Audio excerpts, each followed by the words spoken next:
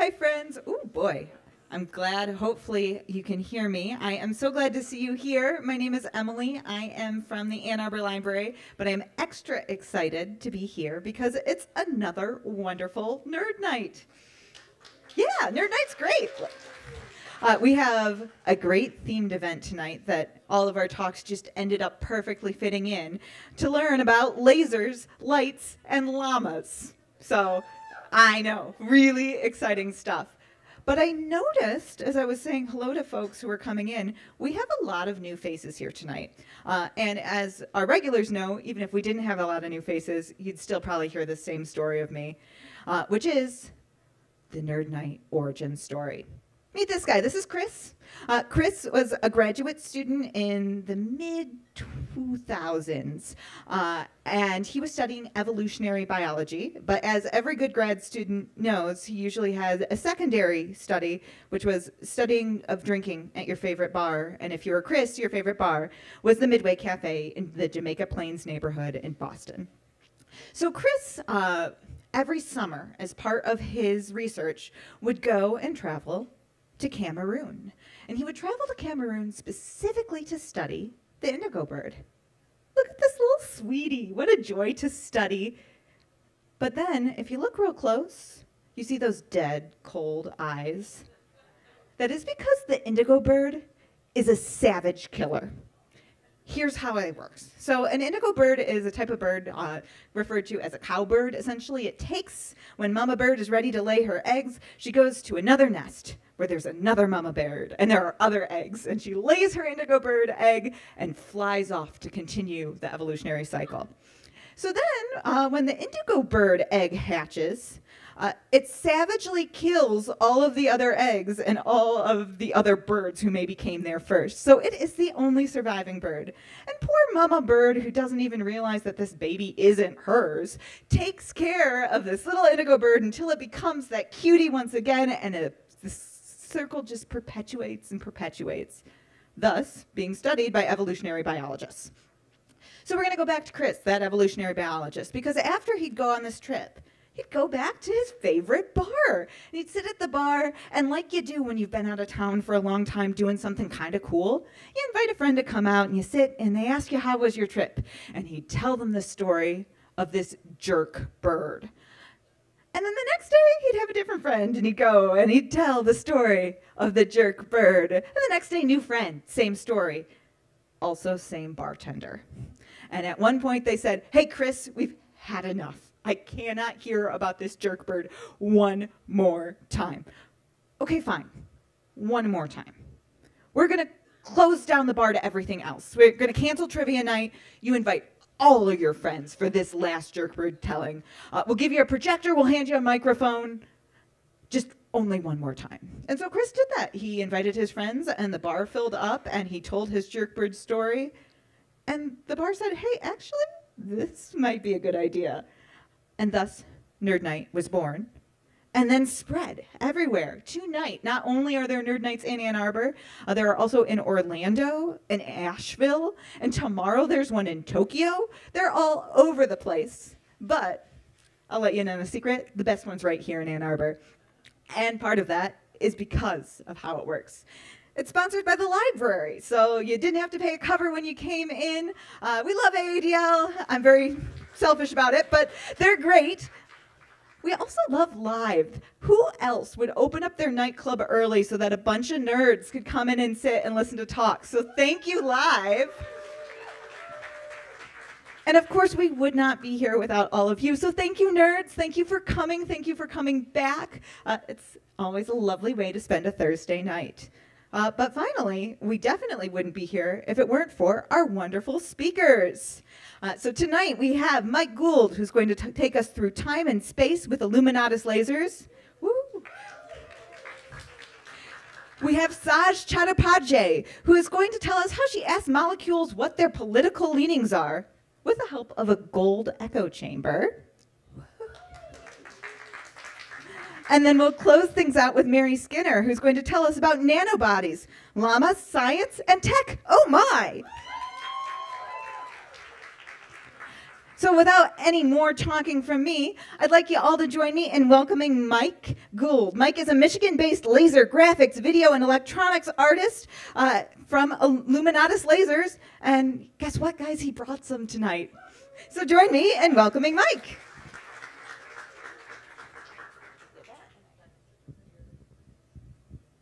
Well, all right. It's good to be back. I was here about 6-8 years ago to do this same sort of thing. So, like she said, I'm Mike Gould, director of Illuminatus Lasers, and for the last 11 years, we've been doing laser shows with Full Moon, which is a nighttime art event, which is coming up April 5th. I'm not sure that we'll be there, but we hope to. At any rate, this is the very first time we did this. We got up on top of the Mongolian barbecue with a bunch of projectors and projected across the street onto the First National Building. Now, how we got up there, here I am on my way to the venue. We had to hoist all the gear on ropes because this ladder here was the only way to get up. So that's what we did, and we hoisted all the projectors up. This is Kronal Desai, who's one of our engineers. These are the projectors, the leftover from Art Prize in Grand Rapids, if you've ever been there. This is what they look like on the inside. That's the laser. There's some circuitry here. The laser goes through a rotating tube, which has been tormented using a blowtorch, and so it's all warped, and it tends to warp the laser beam. Then that warpage goes through a rotating disc, which is made out of textured glass. So you go in your shower, you get your glass cutter, cut out a disc, and that's what you end up with. And this is what controls it. This was built by our engineer, Wayne Gillis. We have 6 channels. You can control masters and directions and all that other good stuff. So the following year, we were behind the Ann Arbor Garden Supply Store, that little alley back there, shining on the back of the newly constructed apartment building back there. So we had a pretty good crew, and they're all bundled up. This is like early April. And of course, it was raining and snowing and 40-mile-an-hour winds and stuff like that there. Loads of fun. Okay, there's some more setting up. Now, this is semi-interesting. This is a laser projector that Wayne and I built into a beer barrel. And its name is Brewster, which is hilarious if you happen to be a laser scientist. And we also built one into a vacuum cleaner. And you'll see these later on a bit. That one's called the Extra Lux. This is what the inside of the beer barrel looks like. There are 3 lasers. There's a big green one and a red one, which was built by Bob Snyder, who's right over there, yay. And a blue one there, and they are combined optically to get a white laser, essentially, which you can then turn on and off under computer control to make different colors and to make it jump around. And while it's jumping around, you can do scrolling text. And one of the scrolling text things we did was thanking our sponsors, including Ann Arbor Library. And that's what that was. Yes. Big fun. And this is called Lumia. You saw some of this earlier. And that's what it looks like upside the wall there. And that's what it looks like on the inside. Again, it's a red laser, a green laser, and a blue laser combined optically using dichroic filters and other mumbledy-mumbledy. And then it goes through a scanner, and it goes out the other door. Now, I'm an artist, which means I have no money, so I can't really buy this stuff. So I have to build it myself, and that's what I've done. And that's me. It was, of course, pouring rain, and I'm under a tarp doing last-minute programming with a laptop. Now, the following year, we were out on Washington Street, and it was delightful. It was sunny and ever so much warmer, and we had the crew out there hanging up the projectors. So we've got the Lumiators, which are these guys, and then we've got our graphics projectors, the beer barrel and the vacuum cleaner. There goes the beer barrel. And those were projecting thank yous and scrolling text over here, while the Lumiators were illuminating this wall over here. And the other thing we did was we decided to let kids play with the stuff. So we built controllers that were built into these little toolbox thingies, and we set them up so that the kids could play with them. And so they did. And they had a wonderful time doing that. And that was what they were controlling. And they were all agog, and rightfully so. Big fun. Oh, and there's the Brewster and the Extralux. And that's what it looks like. And the other thing we had was dances with lasers. We aim a Connect a dancer, and we hook it up to the laptop, and we can project the outline of the dancer. And we can also do logos and all that good stuff. Some more of our controls. We had some celebrities drop by. There's the violin monster doing his number. And we have this thing called Fanboy, which is a laser through a big diffraction grating, which splits up the beams. And if there's stuff in the air, particulate matter, you can see the beams. And that's what you see right there. So there's some more of our overall setup. That was the team. Bob right here was, and Tim right here are both at the back. We thank them for helping us out here. And that's dancing with lasers in the snow. So you can see the snow coming down through the lasers and projecting there on the wall. Following year, it was not snowing, but it was really, really cold. But we managed to get our stuff together, and the cool part is we were able to buy some actual commercial laser projectors made by a company called Quant. They're made in the Slovak Republic, and they cost $3,200 a piece, which is why it took a while to get them. I did lasers for the movie called Hereditary, and I made some money doing that, which enabled us to buy some of this stuff. We got our power from a street light, which we then covered up with a bag to keep ambient light down. And this time, instead of the little toolboxes, I built controllers into lunch boxes. So the kids are now playing with lunch boxes and having a wonderful time and dancing. And there they all dressed up in their finery and running the lasers. And then it snowed. But that's okay. We're tough. We can deal with it. You can see we got a lunch box. We got a bunch of controls. That's what the kids are dealing with.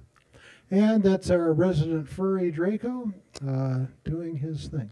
So the following year, we were at the farmer's market. And we're projecting on Carytown there. And we had the dances with lasers down a little bit better, as you can see. So here we are setting up. That's my wife, Sally, and Tom Bray behind. Sally's back there. She's couldn't do without you, honey. And there's the kids at the lunch boxes and dances with lasers. We did have a fairly calm night. The problem is when you got fog, the wind can blow it all away, but we had some fog so we could see the laser beams. And there we have them on the side of Carytown. Now, one reason we don't like to work with computers a lot, the software that was controlling the dances with lasers was old software talking to new hardware. And every once in a while, it would glitch out like this. I think it had a memory leak or some damn thing. At any rate, we'd have to shut it all down, reboot the computer, start all over again. Major pain in the ass. We have since figured out a fix for that. We had a much bigger crew for that one, as you can see. Then the following year, COVID hit, so we couldn't be out in the streets. So we decided to do a virtual version.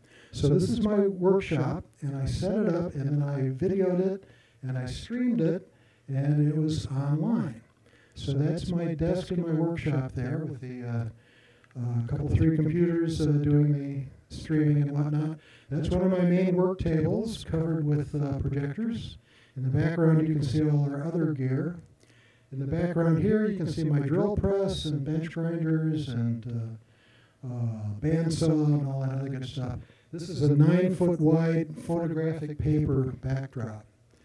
Now, the following year, COVID was less of a thing, so we were on Main Street in front of the Blue Llama Club. So we had their logo up there, and we had this new thing called the radiator, which makes these wonderful dissection patterns. We were able to cram all the gear into my van once again and set it all up. Bradley Cross and Wayne Gillis setting up there. And that's the combined mess. We had logos, we had Lumia, and we had this wonderful dissection stuff going on. The Blue Llama. So this is a radiator. We had two of them plugged into the projectors, making the cool lines. This is the crew running the Lumia. That's me looking askance. And that's the computer station. Down below is the APC-40, which does shortcuts to get to the controls of the laptop. And that is Zeta. And that is the Lisa Zhu, and that's the crew for that particular gig. Meanwhile, we were also doing a show at the Hands-On Museum. So here we are setting that up, hanging the projectors. Kids play. They didn't even wait till it got dark. They just kind of jumped right in there. That was kind of cool. And we had another new projector, which is called Rorschach and Awe. And that's what you were watching when you came in. We got the projector back here.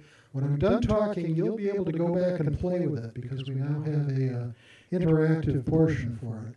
And it makes the pattern that you saw earlier. And people just love to play with it, and there they are. Last year was the last big one we did. This is the farmer's market. We hung a screen, and we had two projectors, and we had a dancer here and a dancer there, so we had two sets of people interacting on that screen right there.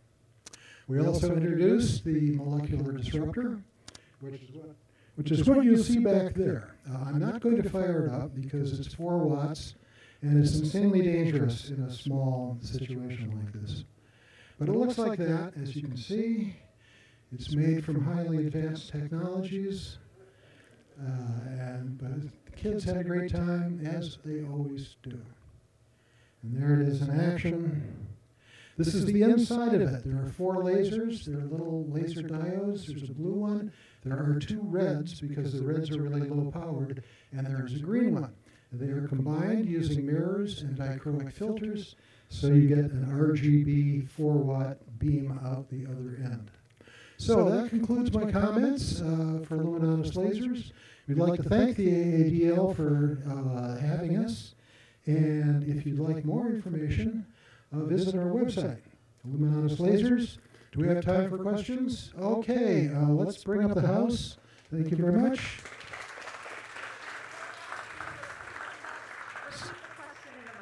Yes. Okay, can we have the house up? Okay, I have a question. How did I get into lasers? Powerful drugs. Back in the 60s, my partner Wayne and I did conventional light shows with overhead projectors and slide projectors.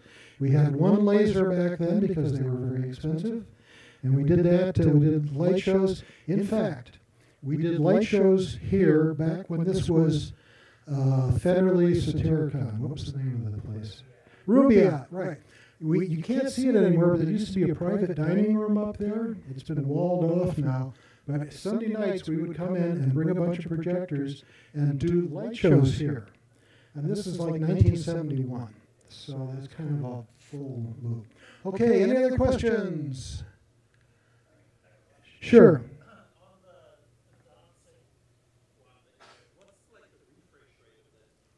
What's the refresh rate of the drawing, the logos and whatnot?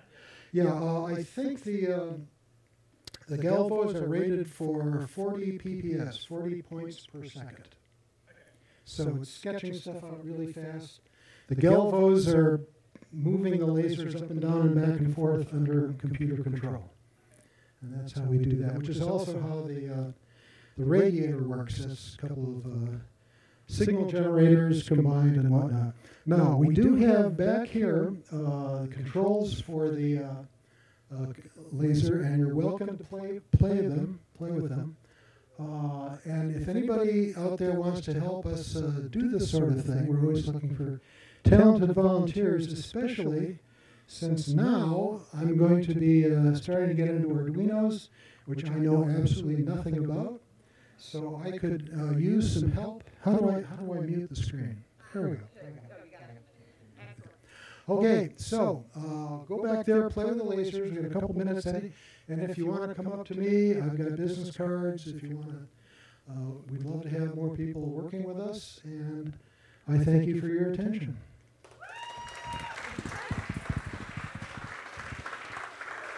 Thank you so much, Mike. We're going to take a break and give you a chance to play with those lasers. So we're going to take 5 extra minutes and take a 15-minute break. So go have your laser experience, and we'll see you back here in 15 minutes.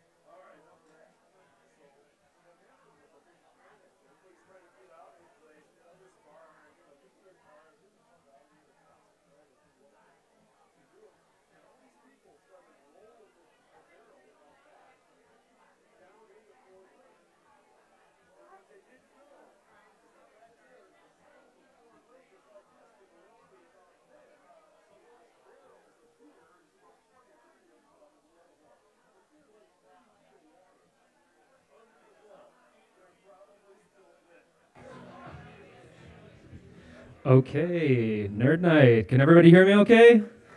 Great. Okay, we're going to bring it back for our second speaker of tonight, Saj Chattopadhyay.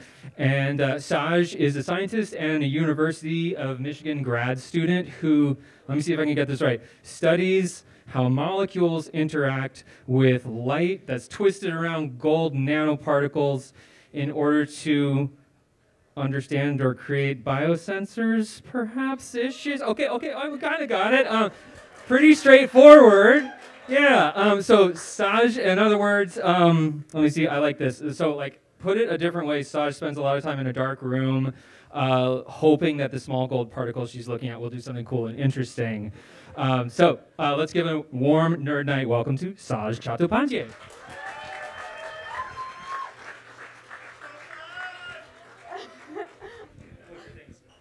All right. Hello. Okay. So yeah, like was mentioned, I'm Saj. I'm from the University of Michigan, and I'm in applied physics, which means, and I do microscopy, which means I sit in like a dark room like this, and hope that small molecules do something cool. All right. I also spend a lot of time out in the world just worried about state of things. So before I start, I just wanted to get to know what you all think when I say the word polarization. Does anyone want to share? Politics, yes. Live in a very polarized society. Polar bears, yes. So they're at the poles, sure. Yeah, so you have polarized sunglasses that help with like less light coming in. Cool.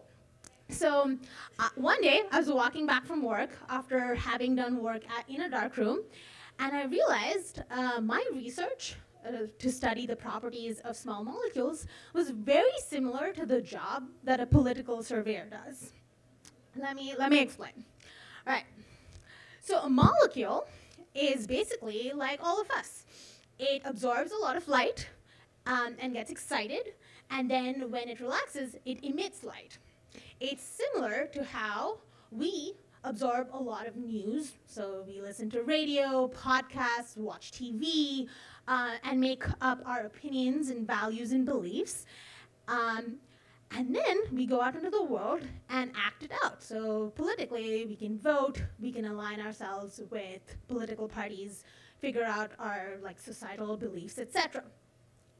And the reason I'm studying these molecules and the property I'm studying is chirality, so the handedness, is because it determines the function in like biological and chemical context. It's kind of similar to how people's political leanings can direct how they function in society. And I have two examples here. A lot of biomolecules will make spirals, so left-handed or right-handed spirals, and one can be great and like everything can function really well, and the other way can be a source of disease. One of the other really horrific stories is of a chemical that was used in morning sickness pills, but one of the handedness did the job that it was prescribed for, and the other one caused birth defects. And not respecting chirality caused a lot of pain. The anecdote, in America though, children were protected because Frances Kelsey in the FDA said no to big pharma and kept kids safe. So that's one good, she did care about chirality, which is great. So how do I study them? Left-handed things, right-handed things, they interact with light differently. So just like we would read news or seek out podcasts and TV that aligns with our values and beliefs, molecules are the same. That's what they like to absorb. Most of the light they don't care about, but when they're like, hey, this is the resonant light, this is what I want to absorb, they get excited. Some molecules, like chiral molecules, they care about like the twist of the light, of handedness of light. And that's what I think of when I think about polarization. So polarized light is so polarization of light is basically the spatial arrangement of how light travels, and you can have right-handed light or left-handed light, which is kind of like how our news is, right? No one is just saying facts. you provide context, which is really, really important, and generally, the writer or the source of that fact has some sort of leaning to it. This is a picture I took from All Sides, which puts news sources into their political leanings, and it's really good to know what kind of news you're absorbing. So the problem really comes is single molecules are kind of like a person who reads thousands of articles. They'll read like 500 articles from the left, a couple from the center, and 500 articles from the right. So just knowing that, I can't really tell what your political leaning is, right? So, because you've maybe read one extra article that's right-handed or one extra article that's left-handed. That's very hard for me to detect. What I need to do is I need to amplify that. And that's where the gold nanoparticle comes in. So when I'm saying nano antenna, think very, very small. Think thousands in like the width of a human hair. What these do, they're kind of like echo chambers. So I have often fallen in like rabbit holes when I open up a news article and then I open up a link and then I find people who have the same values and beliefs as me, and then I see the same news just floating again and again and again and again, and now I have absorbed way more than I started out, right? Because I'm in an echo chamber where the same news gets amplified. Here, I have a couple of simulation results where these are 3 types of gold antennas, gold dimers. You can think of them as left-handed when the left foot is forward. This is not handed, so achiral when the feet are together. And then when the right foot is forward, it's right-handed light. And it does what an echo chamber does. When you send in right-handed light, or think of right-handed news, in a left-handed echo chamber, it's kind of rejected. It's not amplified much at all in the hotspot. For the handed antenna, it amplifies it a little bit, but it's equal to the amplification of the left-handed light as well. And then for the right-handed antenna, with right-handed light, it gets amplified almost 6 times, which means the person, like reading just 1,000 articles where 500 were right and 500 were left, is now reading like 6 times more right-handed news, and that difference I can detect. That's where these antennas really, really help. The other thing that chiral antennas do, they twist the light even more. What do I mean by that? These molecules are super small. Like, light is super small, right? But molecules are even smaller, and it's kind of like us. When we are walking on Earth, we don't really think of the Earth as curved, but it is. It is not flat. What these antennas help us do is make us realize that. They squeeze the light. They twist it in an even smaller fashion. This is called optical chirality. And I have the same simulation results. I can do a bunch of math and make the same plots, same antennas. And what you see is it's even more twisted when they match. And it's like symmetrically twisted. And these are the same antennas, just flipped. And this, you can kind of think about the news. When you have a lot of context and it's gone through an echo chamber, the context kind of increases and it kind of gets more radicalized, right? So you have this light, which is right-handed, but even more right-handed. So the molecule that's already predisposed to absorb right-handed light or predisposed to absorb left-handed light is very, very excited. And then I get to observe when it relaxes. The other thing that antennas do, so let's say I act out in an echo chamber, that the perception of it also changes, right? Because if you mention an action to someone from a left-handed antenna and a right-handed antenna, this is showing what the difference of radiated power is. So just how the perception of your action, and the same action will be perceived like the antenna wants to perceive it. So I, as an observer, if I wanted to be like, okay, I have to tell what this molecule, how the molecule is actually going to vote, I'm going to have to figure out what its actual handedness is, not what it looks like because it's near certain antennas. So that's the other thing that I have to think about. Yeah, like echo chambers can change the perception of actions and decisions. And these are, this is my only data slide where I have a map of doing this. I mention this because I study at single molecules, right? I could study them like just looking at what a community does in a large fashion. Instead, I'm actually going up to each person, each molecule, being like, hey, what is your beliefs? And then trying to figure out if they're right-handed or left-handed. And by doing that, you can see a difference in pattern.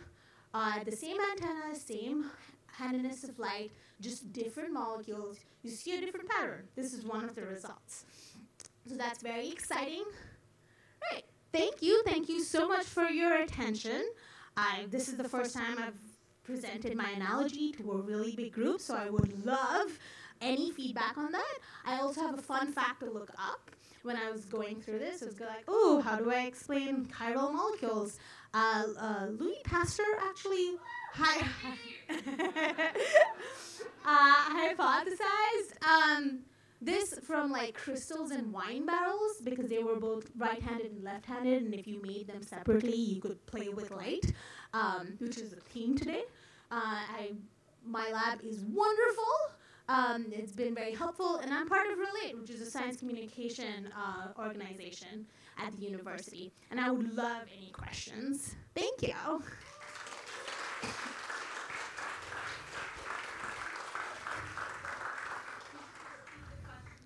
For sure. Yeah. Oh, sorry. You had a question? Yeah.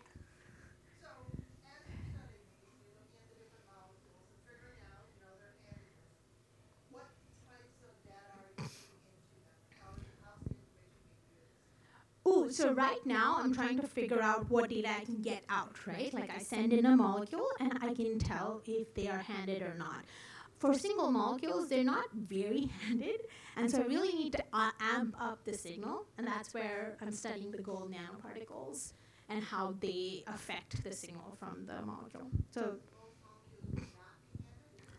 So most, yeah, they're like most people. They don't really care until it's like important. And then, yeah. Thank you. There's another question here. Oh, yes. So it's more basic, but they're talking about like the handedness of light. Yes. Is that in respect to the electric or magnetic? Yes, exactly. So light we think of as just like it's falling on us, right? And but light is a vector, so it's oscillating through. And if you have circular polarization, you can think of it as oscillating kind of like that. And the electric field is doing the same thing, and the magnetic field is just the same polarization for both. Yeah, and then you twist it, and it just becomes left or right-handed. Yeah. Thank you.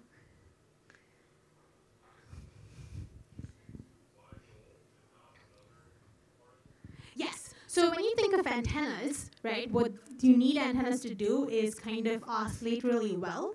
And for gold, the electrons in the gold, they don't lose energy. They stay bouncy and like they oscillate very well. And I need it to be nano antennas because they kind of have to be the same size as light. So when you think of radio antennas, radio waves are the same. They're just much bigger. So you have like an actual thing you can see. Yeah. There's a question there. Ooh, this is really cute, actually. So for these single molecules, they float around, and my camera can't capture something that's floating. But for the little time that they kind of stick to my slide, they're bright enough, and that's what I detect. Yeah, it's a cute trick. No questions? All right, don't see anything. Thank you so much. I'll be here. Thank you. Thank you very much, Saj. We're going to take a 10-minute break now, so you have a second opportunity to play with lasers. They're still there. And we'll see you here back in 10.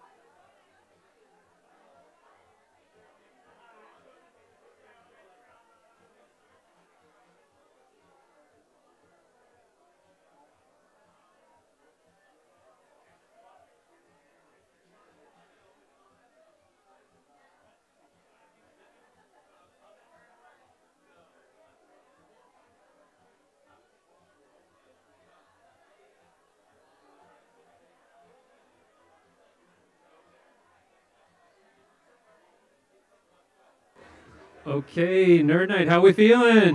How's everybody? All right, all right. We've reached the third speaker of tonight, Mary Skinner. She is going to be speaking to us about teeny tiny little proteins and how llamas are involved. She is the research lead at the Taubman, I'm going to get this wrong if I don't look, Taubman Nanobody Initiative at U of M. Okay, give it up to Mary Skinner. Where's the clicker? Right there, clicker. Oh, what's up? All right, I'm getting up here. Those talks were really good, so I'm like super nervous right now. All right,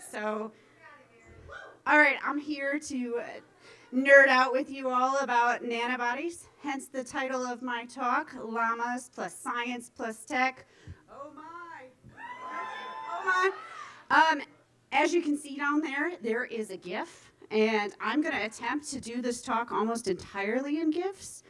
And some jerk earlier this week tried to tell me that it's GIF. And so, you know how you get those words mixed up in your head? So if I screw it up, I'm sorry, but if you say GIF, you're a monster. And if I say it tonight, I'm really sorry.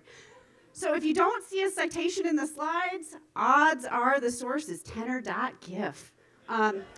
Unlike these AI-generated llamas, which you can find on our website. So to talk about nanobodies, I've got to give a little bit of foundational background. So let's just get into it. We've all been sick before, right? We've gotten either a fever or a cold, or we've gotten a vaccine and we have this response where we have these body aches and a fever, and our bodies are doing something. So what are they making, you guys? Does anybody remember? Well, so for whoever said antibodies, that's correct. And I was going to show this whole slide about new exposures versus recognized exposures, and then I realized it was just an excuse to show Mortal Kombat and Mario, and it really doesn't add any value to the talk, so we're going to skip it. And we're going to get right into what is an antibody and what does that look like. So hopefully these colors turn out okay. But you can see on here, this is a diagram of what a conventional antibody looks like. And this purple region in here is what's known as the heavy chain portion of an antibody. And this pink and orange part is known as the light chain. And right up at the tip is something called the variable binding domain. And that's what's specific to a target. And when we look over to the right, this is what an antibody looks like in its protein structure. This is a model of it, obviously, but it's more of like this big glob of protein. But what do I mean when I'm talking about a target? So antibodies bind to, I told you it's going to be a lot of GIFs. So antibodies bind to very specific targets. And what do I mean by that? So this variable domain that's at the tip of an antibody is highly unique and highly specific to antigens. And what do I mean by antigens?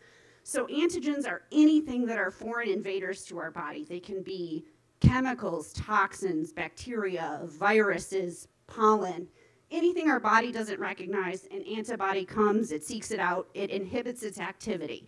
And we often think of this in the context of being sick, right? Like, so you think of an antibody response. But this very unique target specificity is something that scientists have been able to take advantage of and use for other kinds of tools. So we got more GIFs up here. Antibodies can be repurposed and used for diagnostics tools, prevention of organ transplant rejection, disease treatments, therapeutics and prevention, and scientific research. And let's see if I can figure out how to use a laser pointer. So you can see there's not a GIF up here. And the reason for that is because I'm a total narcissist and I want to show you some of my own research. So up in this corner, this is a single cell, and it has been probed with fluorescently labeled antibodies. So antibodies allow us to look at specific targets in their locations within a cell.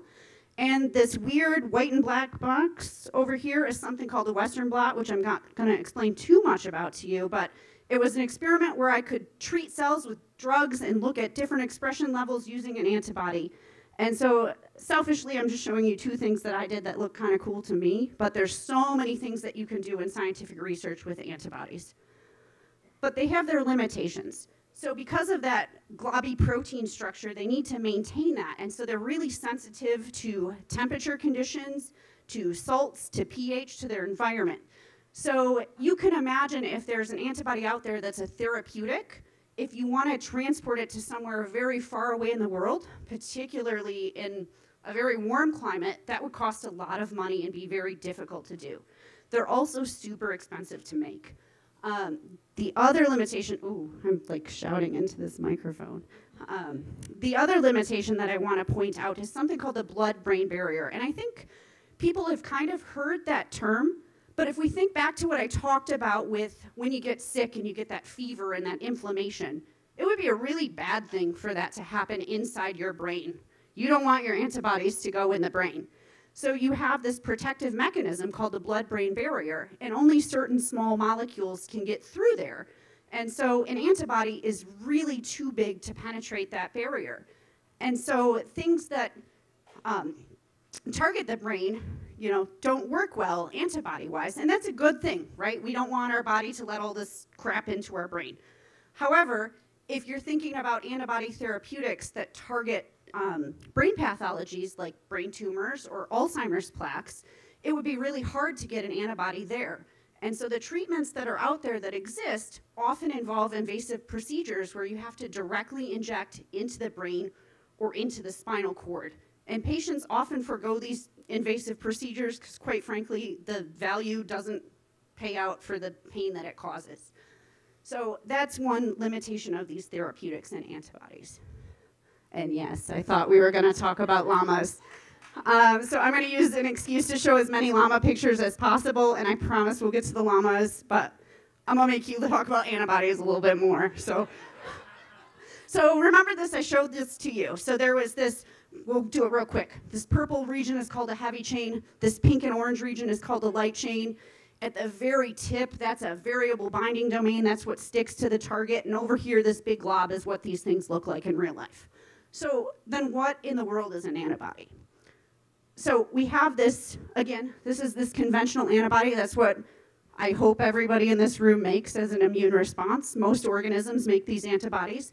And there are certain organisms out there, spoiler alert, that make heavy chain only antibodies. And those lack the light chain, but they still have this variable region. And you can further isolate that region, and we're going to hypothetically think of that as just like breaking off the tip. And that is what's known as a nanobody. They also are called antibody fragments, but I'm going to call them nanobodies. And so nanobodies have lots of advantages because they're so small. They're only 10% of the size of a regular antibody. And because they're so small, they're very temperature stable. They can tolerate harsh pH, survive conditions like the gut. They can access tighter spaces. So remember when I talked about that blood-brain barrier before, nanobodies have the potential to penetrate that, meaning that a patient could get a nanobody through an IV instead of directly into the spine or the brain. They're highly specific to their targets, and they're really cheap to make. So any guesses as to where nanobodies come from? Yeah, llamas. Correct. Llamas produce this heavy chain only antibodies that allow us to derive nanobodies.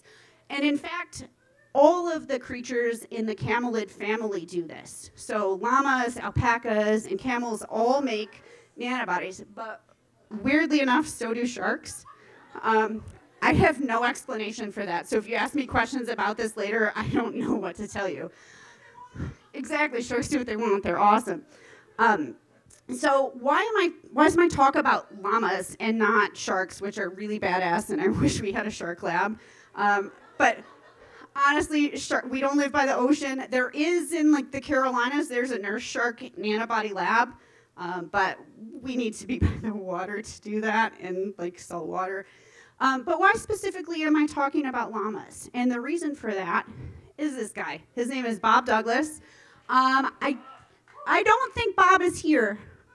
I tried to invite him, but I don't think he wanted to come from the farm today to live tonight to the bar. Bob is a retired science teacher turned llama farmer, and he used to work at the University of Michigan in the unit of animal lab medicine. I think I said that acronym correctly.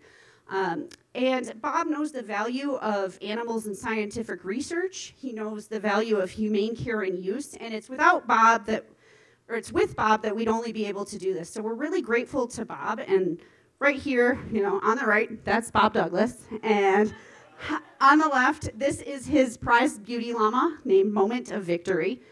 And Bob cares about his animals, and so do we. So before we talk about how a nanobody is made, we really need to talk about the llamas, because it's really important to us that we get to work with these creatures. And so how does this work? How do you make a nanobody? It's basically a series of an inoculation, a booster shot, and a blood draw. So I assume everybody's here's been to the doctor at some point, and you've gotten a shot and a booster shot, and not everybody. We're not going to get into that. And we've all had our blood drawn. That is the extent of llama discomfort in this. They go back to their wonderful life on the farm. I hope they don't forget about me, but they probably do. And so there's really no harm done to these guys. And that is thanks to the work of, on the left, Dr. Brooke Pallas. He's a veterinarian at the University of Michigan who has a lot of experience in animal care.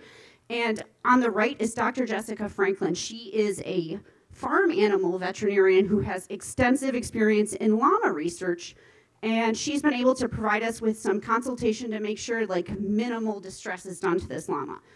And on the left, I have a video here that I'm going to show you. This is Brooke. You can't really tell from his plaid that that's the same guy over there. And this llama right here, her name is Fortune's Child. She's also a beauty show llama.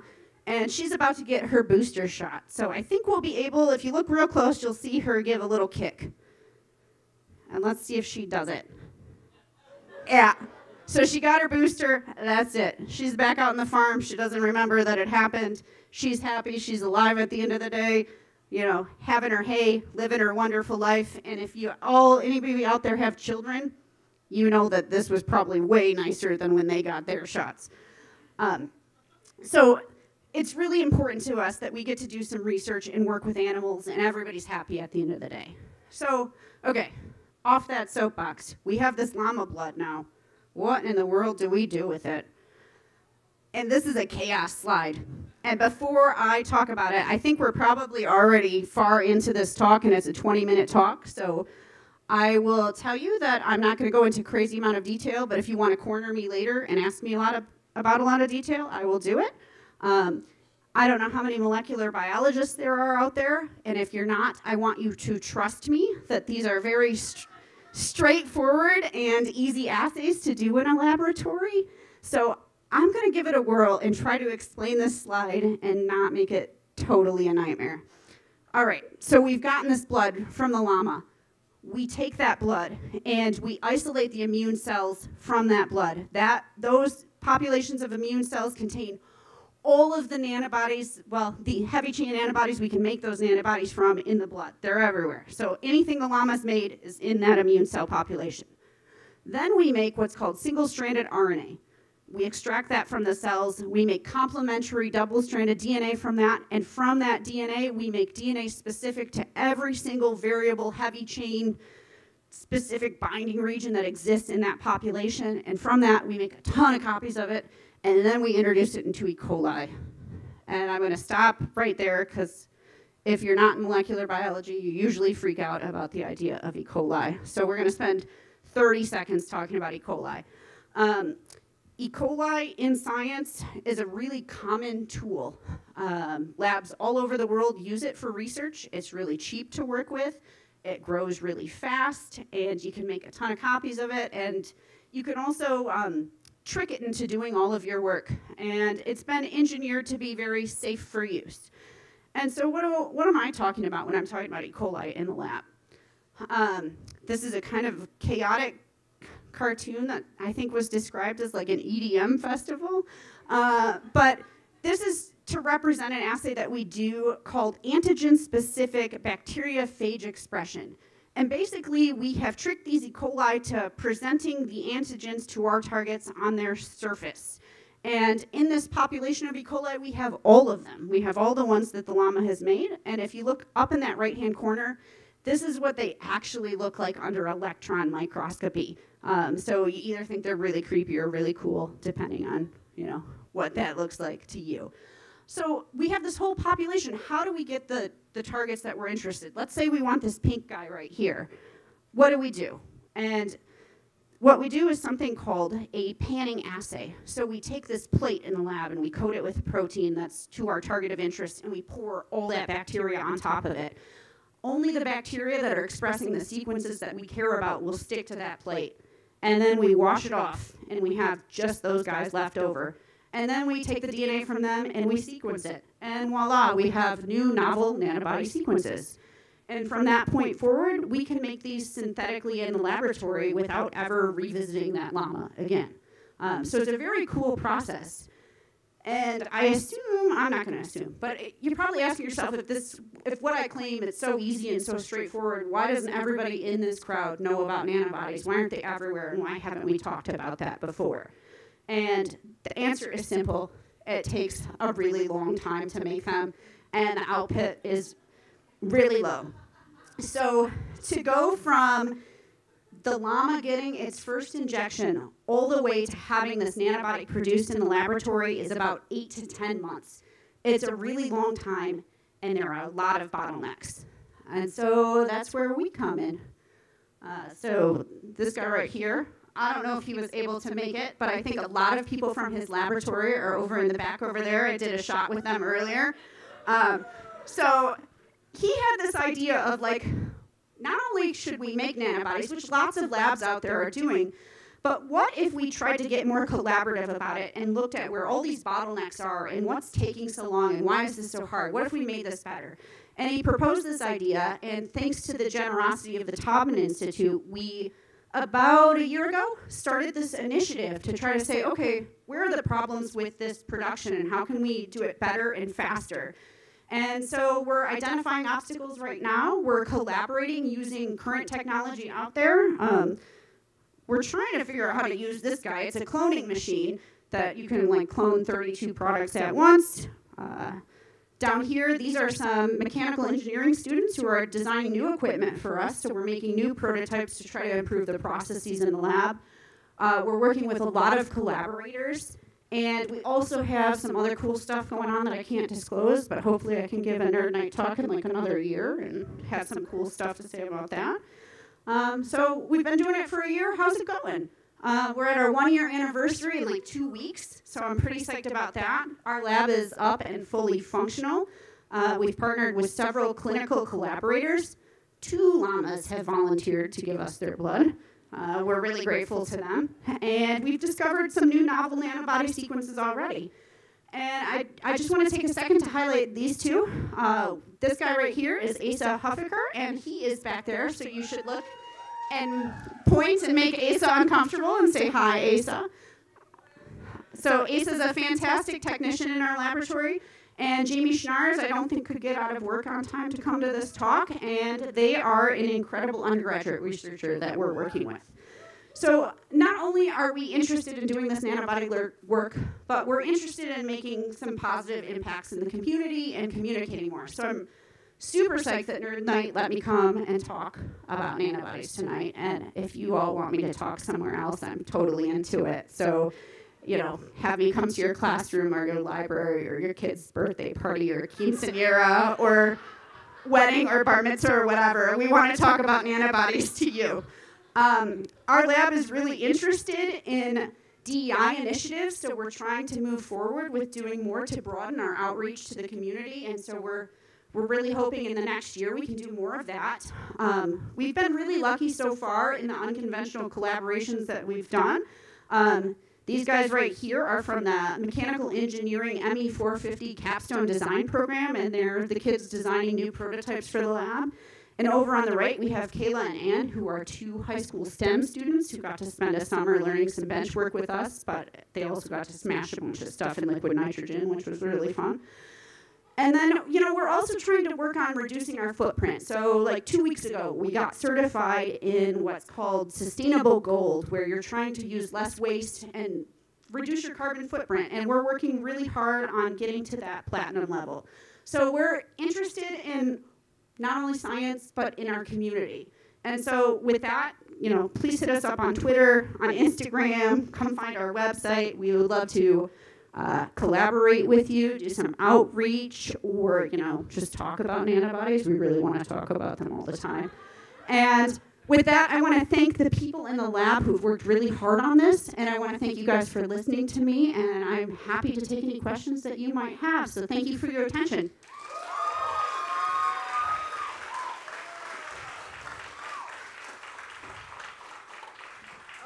You're right there.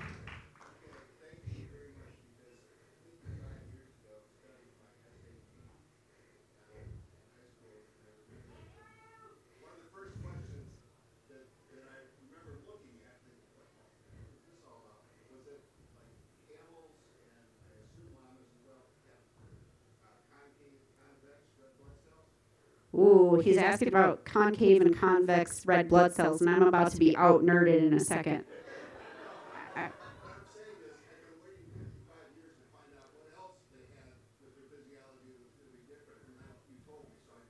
Oh, no shit, that's cool. I didn't know that. Nice. Okay, so that wasn't even a question. That was just camels and alpacas have concave red blood cells, and he was wondering why, and I didn't know that about the red blood cells, so awesome. You.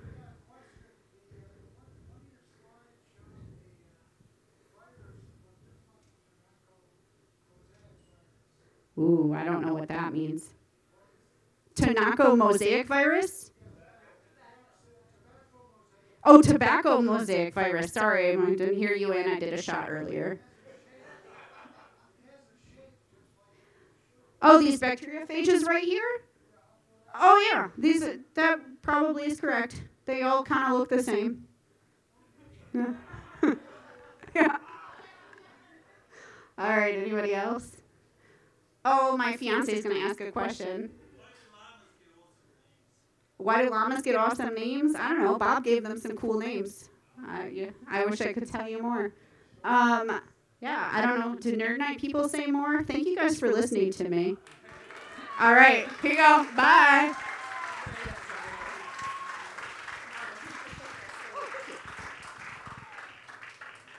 Nerd Nite people do say just a tiny bit more, which is, this is great, wasn't it? Yeah, it was. Do you know what else is going to be great? Nerd Nite again next month. So if you haven't already, put Thursday, April 11th on your calendar. We will be back here at Live, same deal. But I also want you to take a moment and think about those neat talks you heard tonight. And think deep down, do you have a Nerd Nite talk in you? I'm not going to make a hard sell. But if that little nudge of saying, actually, I am very well informed about this thing that I think is so interesting, and I might have a couple jokes about it in my back pocket too, and I'd love to share it with an audience that is here and ready to learn and ready to laugh, that means you should apply and go to our website, annarbor.nerdnite.com, and let me know. But meanwhile, be sure to tip your bartenders, drive home safe, and there's an EDM dance festival here tonight, so we are going to do kind of a quick turnaround, unless those lasers and that one slide made you think, yes, I would like to experience some EDM, in which case, guess what? They're going to be here until 2 tonight.